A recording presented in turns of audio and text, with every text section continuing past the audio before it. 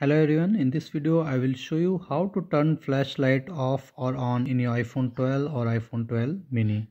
So you need to open up the control center in order to find the torch option here. Okay, so that open up the control center by sliding it from the top right hand corner.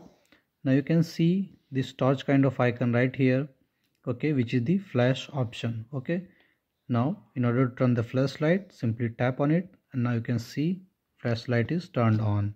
Now in order to turn it off again, you need to open up the control center right here and simply click on it again, so it will be turned off.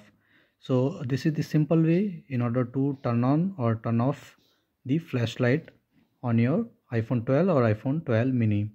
If you haven't subscribed to my channel, please subscribe for more tips on iPhone 12 as well as on iPhone 12 mini. So thank you for watching. Please like it and subscribe. Thank you.